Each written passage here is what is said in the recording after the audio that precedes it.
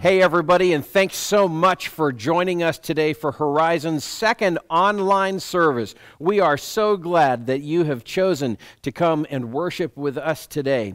We want you to remember that as you're watching the service online, you can also be participating with us through our Connect page, which is available at horizonscc.com. You just go to that page, our main web page, and then you click on the HCC online banner like you see right here, and that will take you to our Connect page where you can interact with us through things like prayer requests, giving options, there's sermon notes there, ways for you to sign up for things. And so we want you to be able to have access to that throughout the service so that you can interact with us. Another way that you can interact with us as well, if you're watching on Facebook, you can be throwing emojis and dropping comments all along the way. Because you can interact with us that way through Facebook. And friends, we really enjoy interacting with you throughout the service time together. And one of the first things that we want you to do if you're on that Connect page is let us know that you're here. And all you have to do is go to the Connect section on that page and type in your name and then hit the Submit button, and then we'll know that you're with us today. If you're new here, this is your first time visiting with us, just click the little checkbox below where you type your name in, and that'll let us know that you're a first-time viewer with us here for our online service. The rest of the information that's available for you there in the Connect page is purely optional for you to be able to fill out, and we're just glad to be able to have this time to be able to interact with you. Now, one thing that we do want to point out to everybody today is there may be some people who are having some difficulty right now due to all the coronavirus restrictions, and so if you're someone who maybe is under quarantine right now, or you're in an age group that has you wanting to be extra cautious and you need some help with things like buying groceries, let us know. Let us know about this, and you can just go to the sign up section on the Connect page, give us a little bit of a description of your situation, and then someone from the church will be in contact with you to see what we can do to help you out. You know, friends, the coronavirus situation, it has all of us just being concerned about things that are going on in our world today. And I know that there's a lot of caution, a lot of concern. And friends, I wanted to take just a moment as your pastor just to give you a little bit of word of encouragement here. You know, Jesus told us in Luke chapter 12, he said, "Do not worry about your life." And he goes on as he's giving us this word. He goes on there to explain to us how God provides food for the birds. And he makes the flowers and the grass grow so beautifully.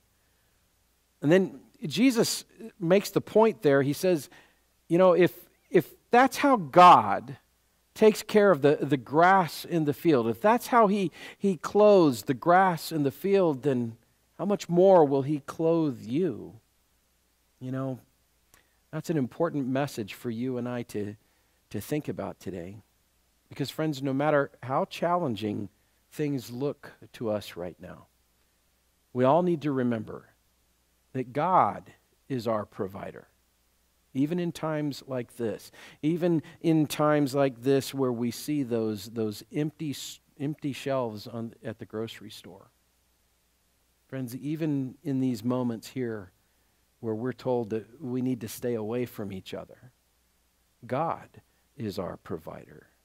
So Jesus tells us, do not worry about your life. God is the one who will take care of us in good times and in challenging times like this.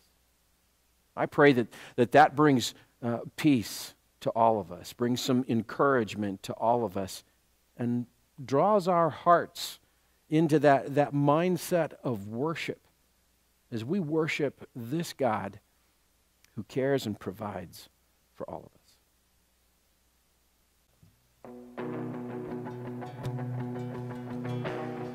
I'll raise a hallelujah in the presence of my enemy. I raise a hallelujah louder than the unbelief.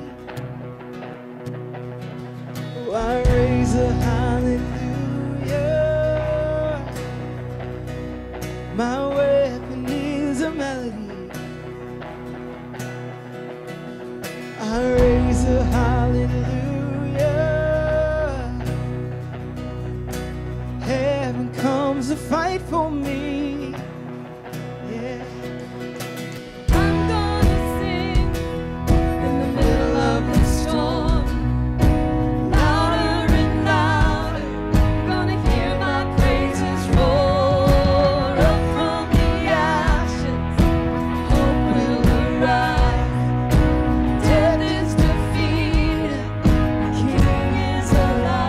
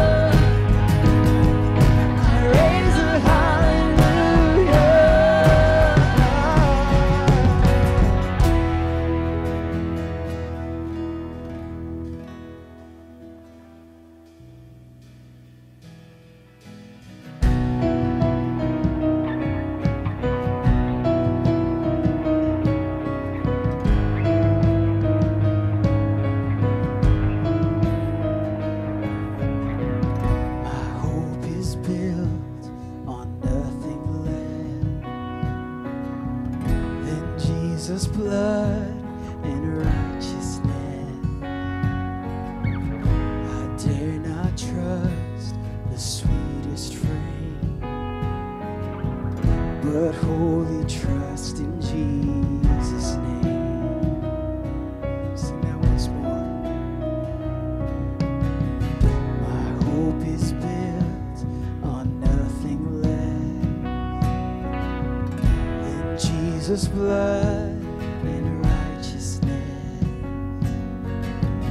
I dare not trust the sweetest frame, but wholly trust in Jesus' name. Lift up our cornerstone, our rock. Sing Christ alone, cornerstone, weak made strong in the Savior's love. Through the storm, He is Lord, Lord of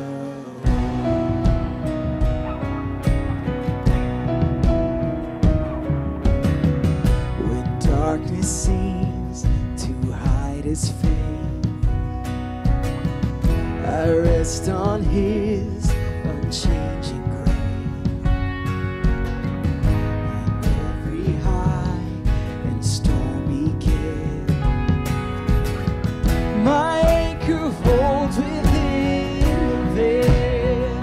Yeah, my anchor holds within the veil.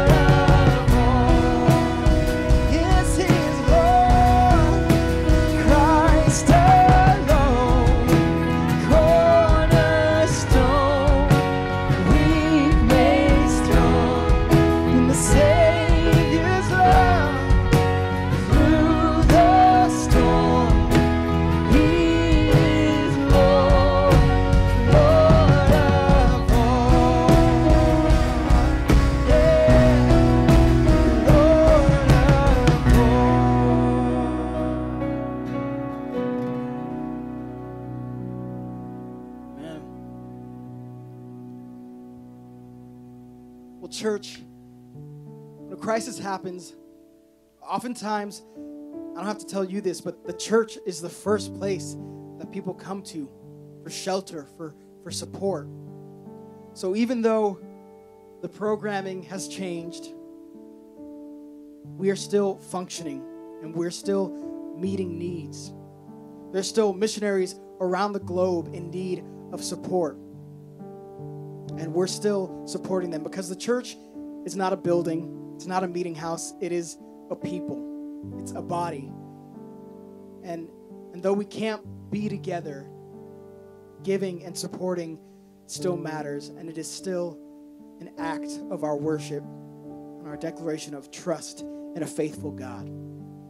So during the season, you have 3 options of giving. And you can click on the connect button down below, and you can see all those options on how to give. And if you have any trouble doing that or figuring that out, there's a form that you can fill out, and someone from the church will reach out to you and help get that started for you. And we want to thank you for supporting Horizons during this time, for being the church and continuing to worship God during this season that we all find ourselves in. And so we're going to continue in worship together as a church, as a body.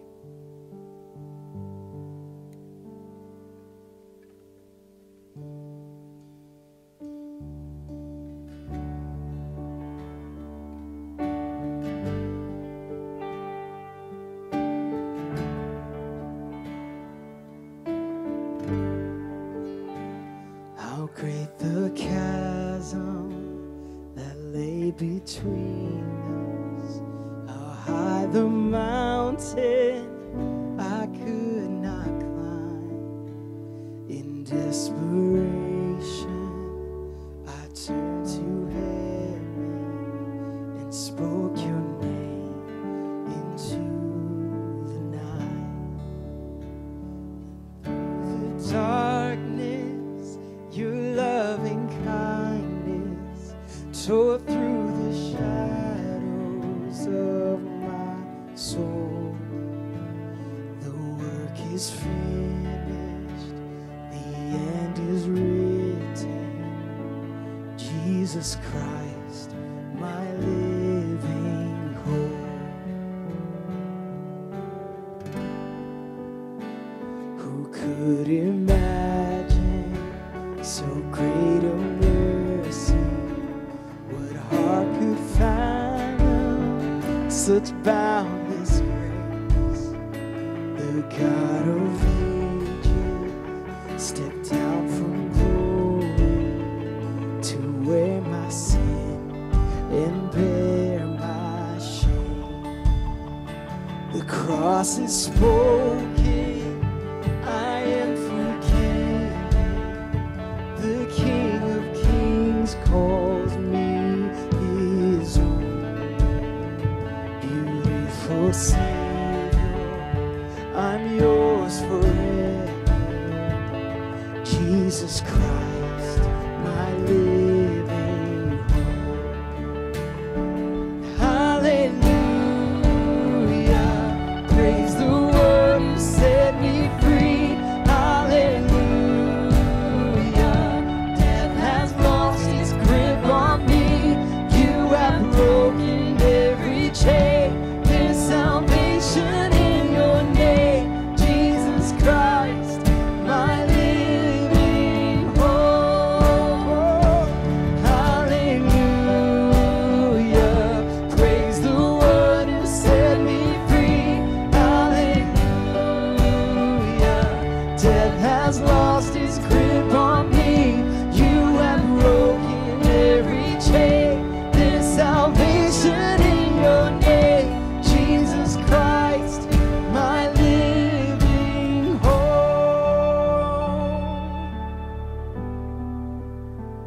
Then came the morning that sealed the promise. Your buried body began to breathe. Out of the silence, the roaring lion declared the grave has no claim on me. Yes, we declare that. Then came the morning that sealed the promise. Your buried body began to breathe. Out of the silence, the roaring lion declared the grave has no claim on me. Jesus, yours is the victory. Oh, hallelujah, praise the one who set me free. Hallelujah.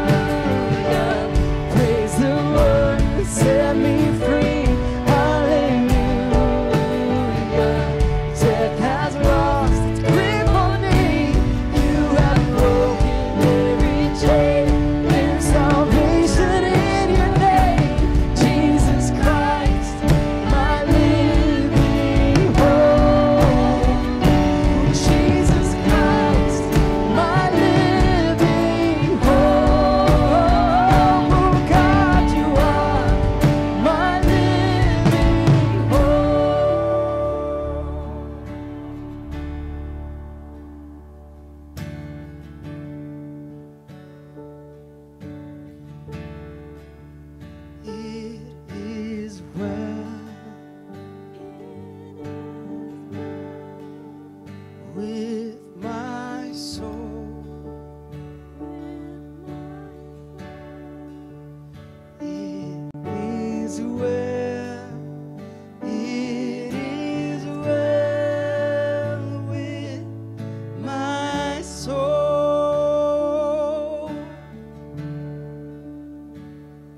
When peace like a river attended my way,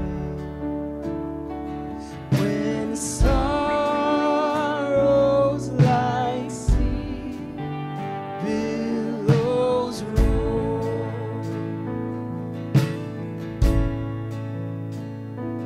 whatever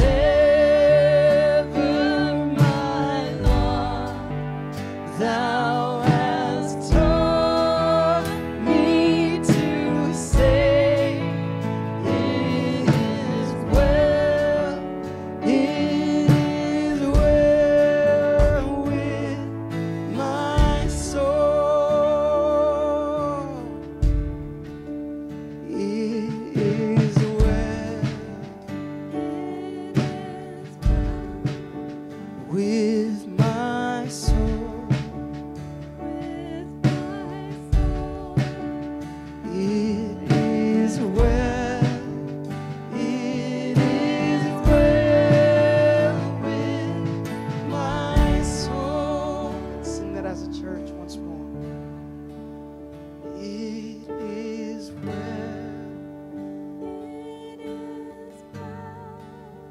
with my soul. It is well. It is well with my soul.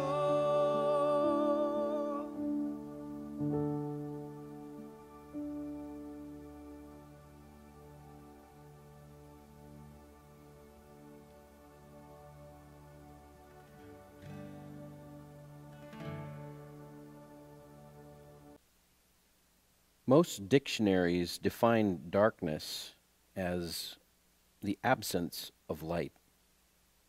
In other words, because the physical properties of visible light are not present, only darkness remains. Light, on the other hand, according to Merriam-Webster's dictionary, is defined as something that makes vision possible. It's light that gives us vision, gives us sight. Without light, vision and sight is impossible. Light is an amazing thing. It brings definition and clarity to a dark world around us. It shows us where the dangers are, and it also gives light to a path of safety. The mere existence of light gives testimony to God's creative power and His love. You know, the idea of light versus darkness is a fascinating concept, certainly on a scientific level. But friends, on a spiritual level, it's not just fascinating, it's crucial. Because all eternity hangs in the balance. You know, I think that this is one of the reasons why Jesus said, John chapter 8, He said, I am the light of the world. Whoever follows me will never walk in darkness, but will have the light of life. See, Jesus is making the statement right there that He is the true light of the world. And like physical light, on a spiritual level, He is the one who brings light that shows us the danger and eternal consequences of sin. Yet He's also the light that shows us the one and only path to safety. And if we will follow Him on that path, if we will follow the true light by placing our faith and trust in Jesus Christ for salvation will follow him, we'll have that same light shining within us, coming within us because it's implanted within us. That's what this sermon series that we're doing is all about. We're calling it Shine, and it's about us shining the light that Christ has implanted within us to a world that is lost in darkness. And you know, I think one of the greatest ways for us to shine that light is to show love. To show love to those around us. By loving others, we demonstrate the light of Christ that is in us. And you know, that idea of showing love to others, it runs throughout all the pages of Scripture. It's all over the place in the Bible, and examples that we see and statements that are made, stories that are told. But you know, I'd say probably the most concise way that it's stated is in the book of Leviticus, in chapter 19. It just simply says, love your neighbor as yourself. And I think that in our continuing study, we're kind of walking our way through Romans chapter 13 as we're going through this series. And I think this is the next point that the Apostle Paul really wants to emphasize in our life as believers, as he's continuing on in his explanation of things in Romans 13. He's explaining there how we as believers in Christ should reflect that gift of salvation that we have to the world around us, how we should be acting and conducting ourselves to those who don't yet know Christ. And you might remember, if you were with us last week, you might remember from our study last week that the Apostle Paul was encouraging believers as one way of demonstrating this change that we have within us. He was explaining to us that one of the ways that we do this is by respecting the government that we live under. Because when we respect the government that under whichever country we live in, when we respect that government, well, we respect God's authority because God is the one who establishes that government. And when we do that, one of the key ways that we do that is by being model citizens. You know, law-abiding citizens who are faithful to be obedient to the laws of the land.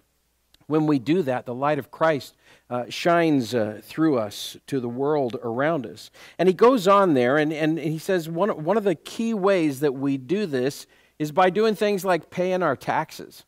And while that's not a very fun subject for a lot of us to think about, it's important for us to remember that the Word of God says that this is something that we should do in order to help show others that we're followers of Christ.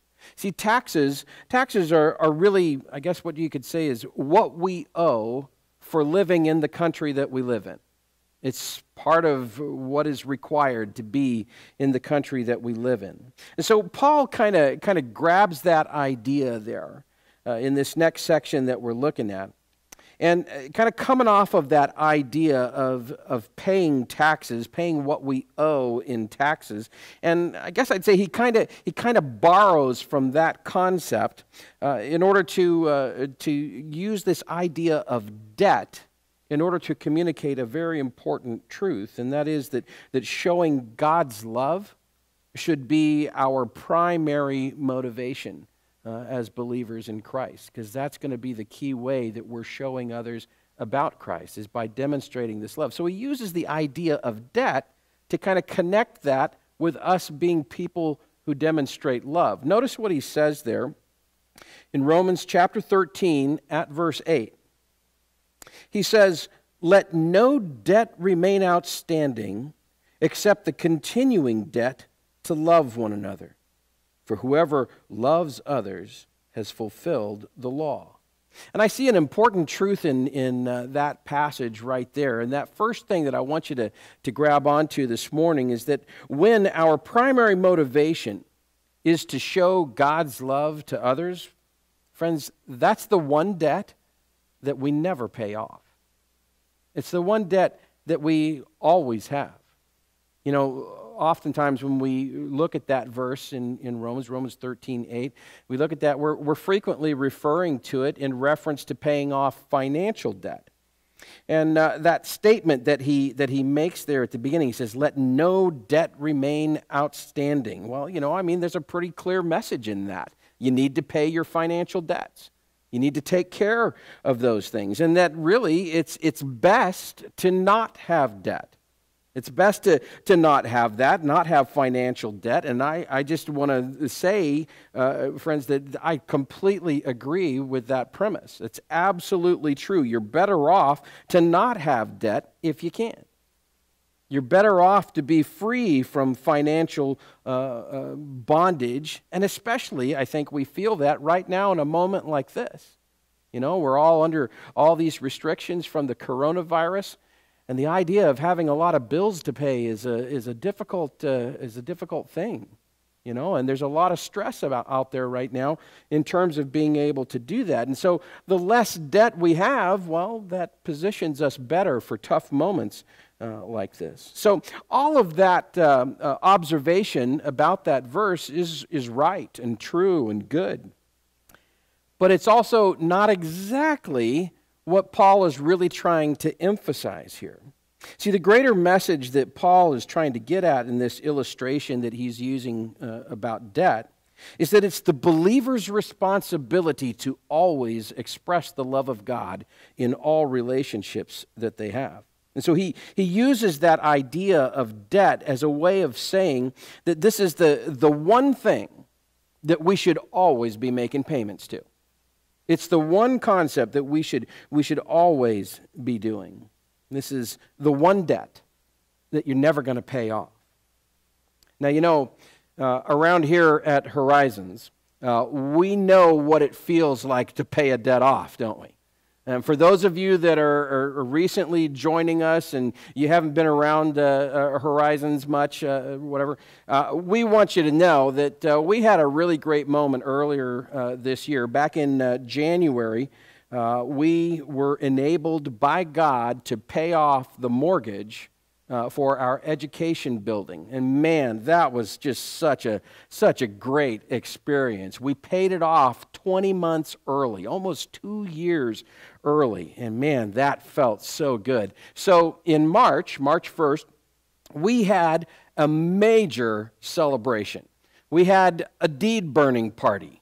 And you can see some of that footage right here as we were burning the deed. We were supposed to burn the mortgage, but we burned the deed. Anyway, it was just a copy. Don't worry about it. Anyway, but we had so much fun with that. And what we did is we had a big celebration service where we worshiped God for His goodness through song and praise and tacos. Because we bought lunch for everybody afterwards. Man, it was such a great experience. But friends, those of you that were here with us for that, you remember how much joy we had? Remember how much fun it was and how much we were worshiping God? Or maybe, you know, if you weren't with us for that moment, you know, maybe you remember a time when you paid off a major debt. You know, it could have been a credit card or a car loan, or maybe you paid off your house. But you remember the joy that you felt, the freedom from that debt? Friend, remember that moment. Take all of that joy that you had in that moment. For us at Horizons, remember how we felt on March 1st. Realizing that where we were was because of God's goodness to us. Because of God's blessing that He had poured into our church family or into your life. Because of God's blessing, He had given us this great moment. And then think about how eager we were to share that joy with everybody around us. And so here at Horizons, it was about sharing in tacos together. What a great moment, right? Friends, that's the idea that Paul is talking about in this verse. Sharing what God has blessed us with those who need to hear it. To say it kind of another way, The Apostle John put it this way in 1 John chapter 4. He said, we love because he first loved us. Because of what God has done for us through the gift of salvation in Jesus, you and I, friends, have received an enormous deposit of love. It's a gift, friends, that we can never pay back. But you know what? We'll sure be blessed every single time we make a payment. We'll be blessed deeply and richly through that. And so will the world around us. So will this world around us that's lost in darkness. Because, friends, when you're making that payment of love, you're shining. You're shining to a world in darkness. Well, continuing on with verse 9. The Apostle Paul here, he's trying to shore up this idea of loving others. And the way that he's going to do that here is he's going to quote from the Old Testament, particularly from the Ten Commandments. All right, also another passage as well. But let's take a look at what he says there in verse 9.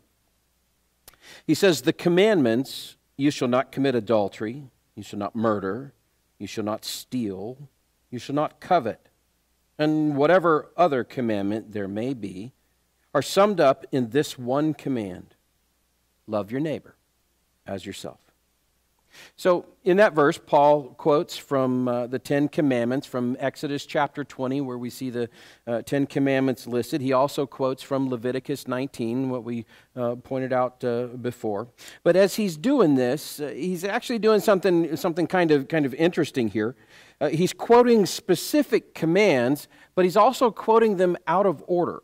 All right, so if you're looking at Exodus chapter 20, where we see the Ten Commandments listed, and if you were to just number them 1 through 10, straight on through, the order that Paul gives these commands to us here is number 7, number 6, number 8, and number 10.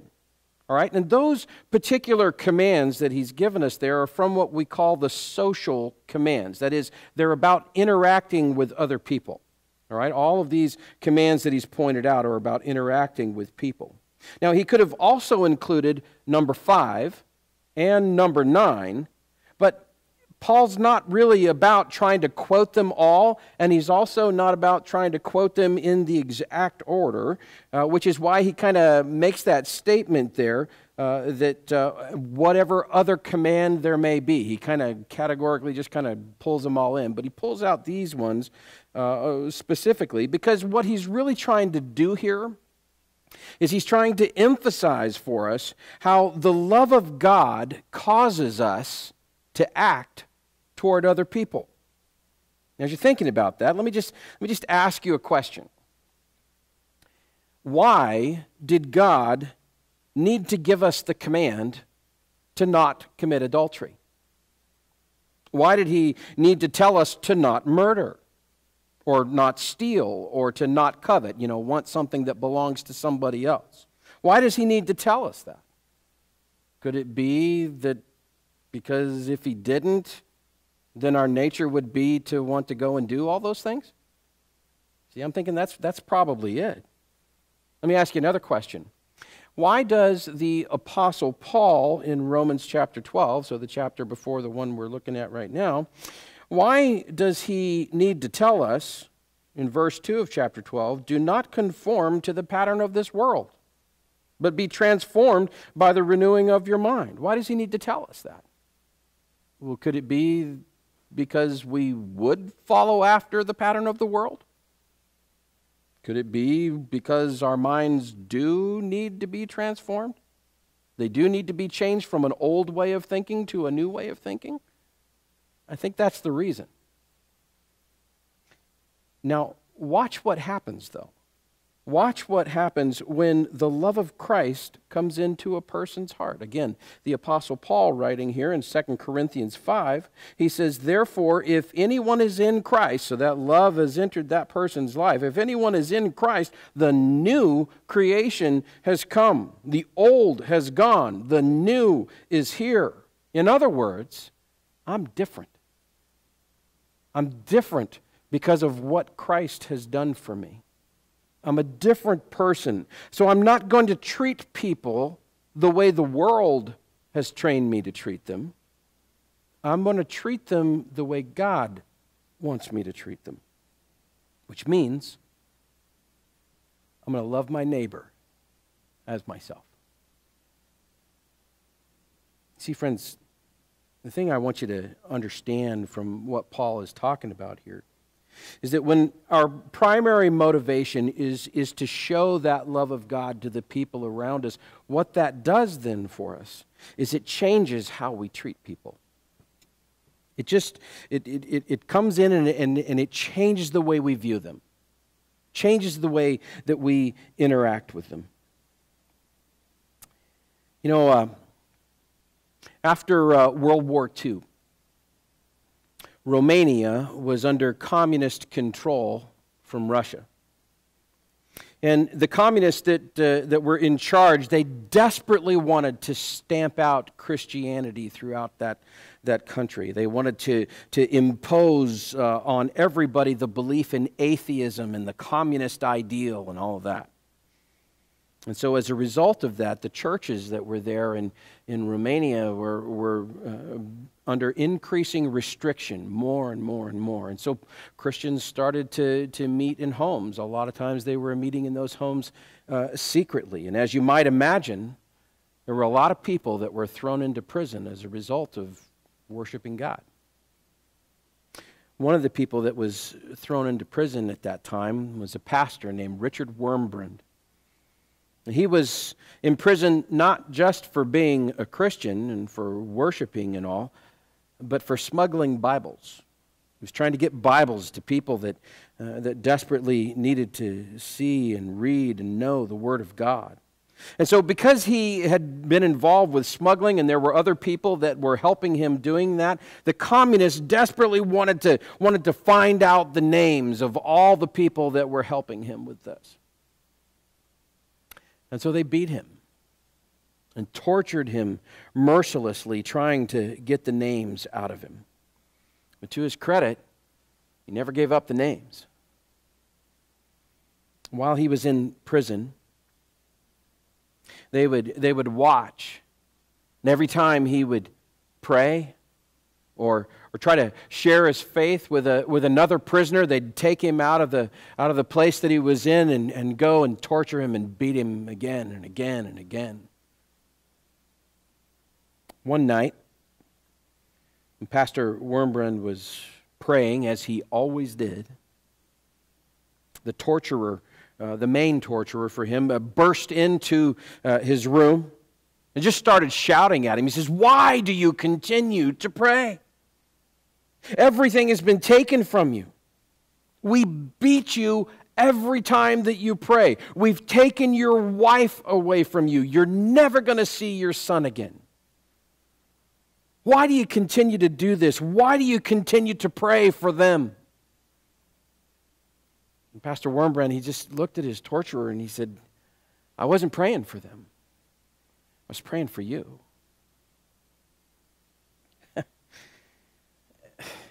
How impossible is that? To pray for the one who is torturing you. How impossible is that? I mean, the world would look at that and say, you know what, there would have been absolutely nothing wrong with you, Pastor Wurmbrand, if you would have hated that torturer. There would be nothing wrong with you just being angry and wanting to hurt him back. My friends, Pastor Wurmbrand was changed. He was somebody different than he was before. Do you see what happens here? When the love of Christ comes into our heart, friends, it changes who we are. It changes how we treat people. Makes us different. See, Pastor Wurmbrand, he was living out Jesus' words in those moments. Jesus' words that said, love your enemy. Pray for those who persecute you. He's doing that, friends, because he was changed.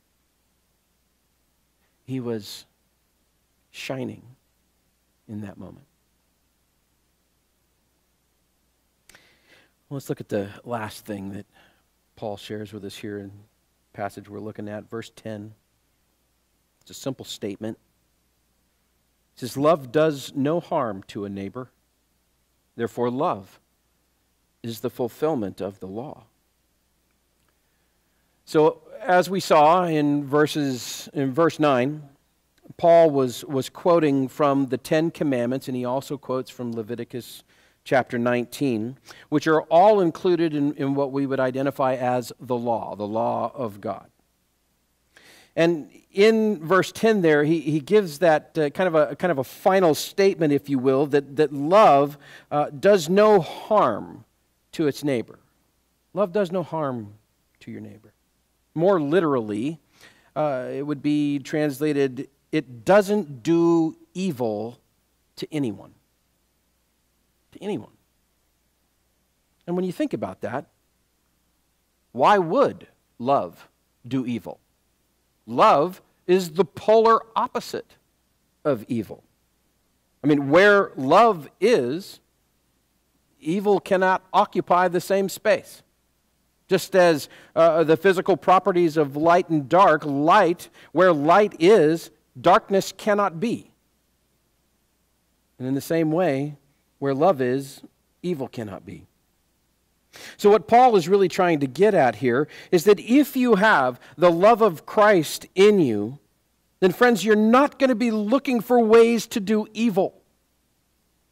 You're not going to be looking for ways to do evil to your neighbor. You're going to be looking for ways to love them, because that's what love does. In other words, it's the love of Christ that keeps us from committing adultery. It keeps us from trying to murder people or steal or covet. See how this works? Now, I think we have to be honest and say, are we perfect at this? No, of course not. But when we do follow the love of Christ that has been implanted within us, then friends, it keeps us away from stuff like that. It keeps us away from all the things that the law was telling us we shouldn't do. It's the love of Christ that enables me to do that. It's the love of Christ that enables me to love my neighbor as myself. See, friends, when our primary motivation is to show God's love, we fulfill the law of God. That's what Paul is trying to tell us here. You know, Jesus one time was asked, what's the greatest commandment from the law? You remember his response? He said this in Matthew 22. He replies, he says, love the Lord your God with all your heart and with all your soul and with all your mind. This is the first and greatest commandment. And then he says, and the second is like it. Love your neighbor as yourself. So he's quoting that Leviticus passage. He says, all the law and the prophets hang on these two commandments. Friends, the key word in Jesus' response to that question is love. That's what he's trying to drive home to us. despite the fact that we often will look at the Old Testament and see it as a bunch of rules and regulations, what it's really full of is love. That's the testimony that comes from the law. In fact, probably the best way to sum it all up is the way the Apostle John spoke about it in the Gospel of John, in the world's most popular Bible verse. John 3:16, "For God so loved the world that he gave his one and only Son, that whoever believes in him shall not perish, but have eternal life." Friends, if you are a believer in Jesus Christ, then that love that God has for the whole world, for all of us, that's been implanted in you. It's been implanted in you. So that's why, friends, I guess I'll say is the bottom line for the whole thing that we're thinking about today in this message. Friends, believers shine when we do everything in God's love. You've been given a debt of love that you cannot repay. But God still wants you to make the payments. He wants you to do that.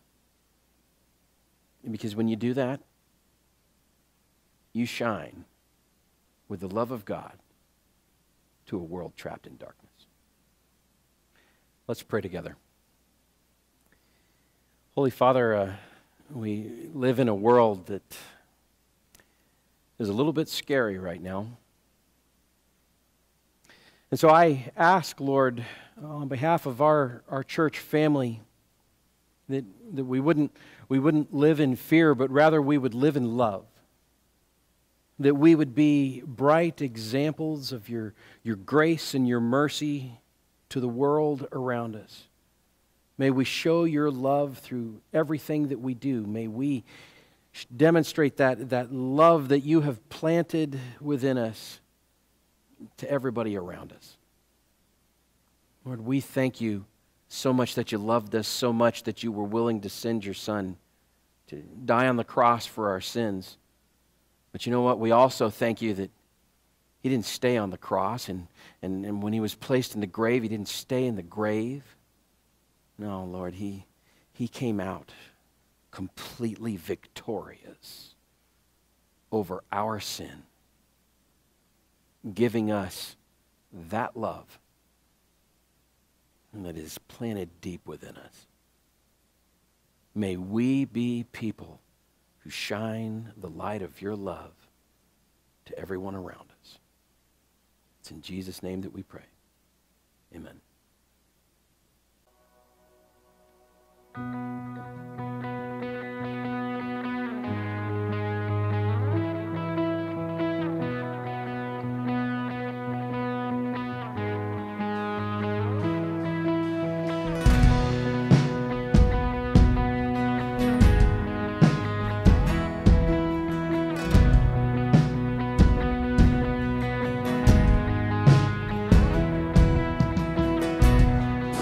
Promise maker, promise keeper, you finish what you began.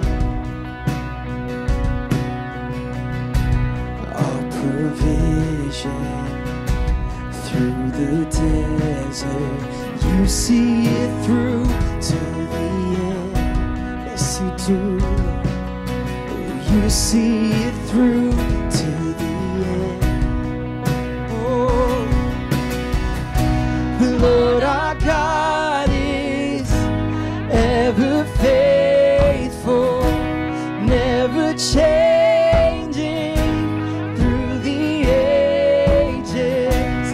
From this darkness, you will lead us, and forever we will say, you're the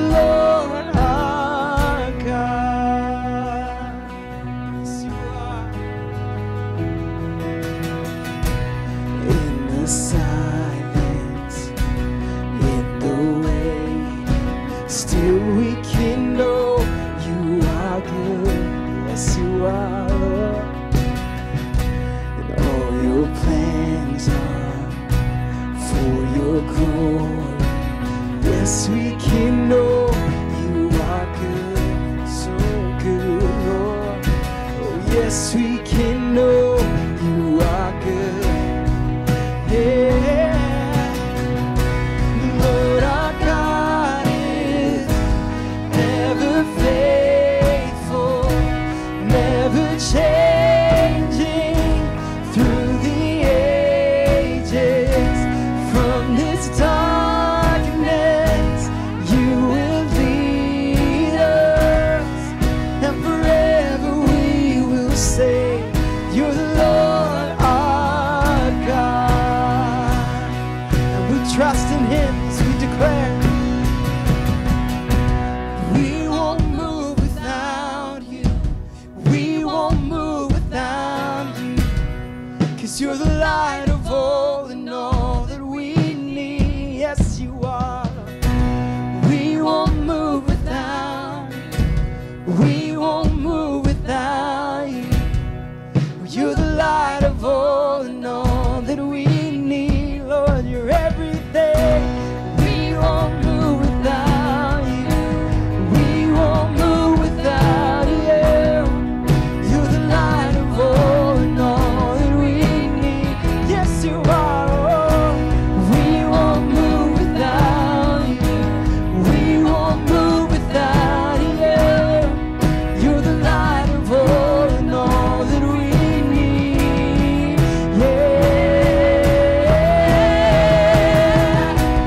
Lord, our God is ever faithful, never changing through the ages.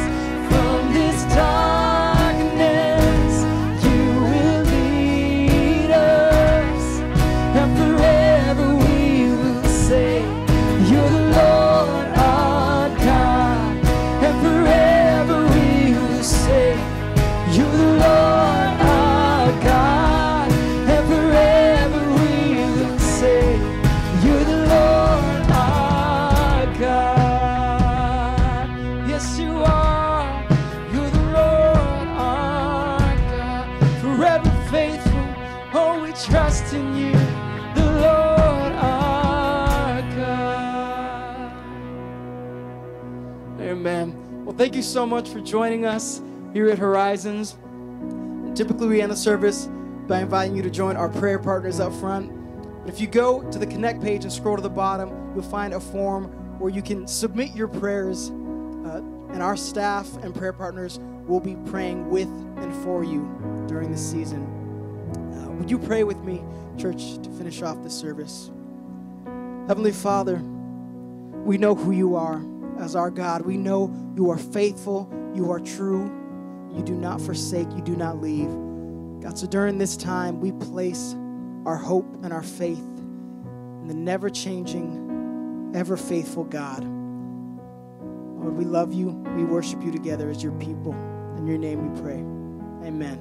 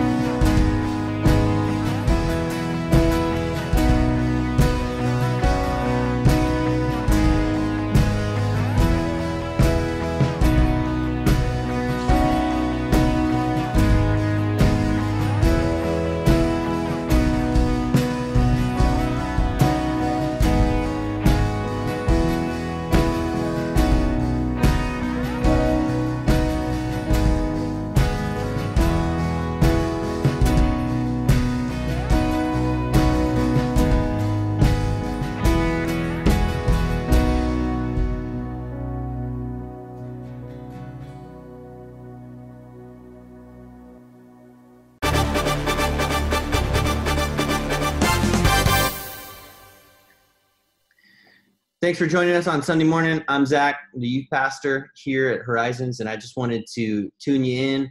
If your morning looks anything like this, we want to make that better. You can join us at 10:30 on HCC Youth, our Facebook page, for a live Bible study where we'd love to hear from you guys in the comment section, and you guys can tag along as we look into God's Word. Also on our website, horizonsyouth.com, we have a parent survey. It is our plan to best serve families and their students during this time of social distancing and quarantine through Zoom meetings, which is what I'm using to record this message on. We would love for your feedback, so we would love for you to go to horizonsyouth.com, check out our 2-question survey for parents, and we'll get back to you. Have a blessed Sunday. Thanks again. Hey, Horizons parents. Just wanted to take a moment to let you know all the ways that we're trying to help your kids stay connected to our church family during this time. And the first is really right after this service. No later than 10:15, we will have the kids' lesson video, their Bible lesson, uploaded to the Kids on the Horizon Facebook page. And it'll be there for them to view. And that's basically just like our lesson that we do every Sunday when we're all able to gather together. We've just moved it to video and uploaded it to that Facebook page. So make sure you go there and let your kids check that out. We will also be posting the So-and-So Show every single week following that. And if you don't know what that is, that's okay. Your kids do. And parents watch it with them. It's a lot of fun. But it's just another great way to reinforce the lesson for the Sunday. Then, of course, we'll be posting plenty of other supplemental videos and resources and things like that to our Facebook page as well. So be checking throughout the week and get on there and look and see what opportunities are there. One of the things that I uploaded just recently was a 30-day challenge, a devotional challenge for your kids that you can go on and you sign up for them, and then each day it provides a new devotional with some Bible reading that they can do and some activities to follow up and all that fun stuff. So take advantage of that. And then lastly, just want you guys to know your kids' teachers are really missing them. And they're looking forward to being able to see them again. But in the meantime, they really want to reach out to you and connect with your kids. So we're going to provide them with your email addresses, and they're going to reach out to you and see if it's okay to give you guys a call and talk to your kids, or maybe even set up a Zoom session, whatever you're comfortable with. But be looking forward to that call from your teachers, or that contact via email from your kids' teachers, hopefully in the next week or so. All right? Well, that's it for now. And if you have any questions, by all means, don't hesitate to reach out to me. All right? Talk to you soon. Bye.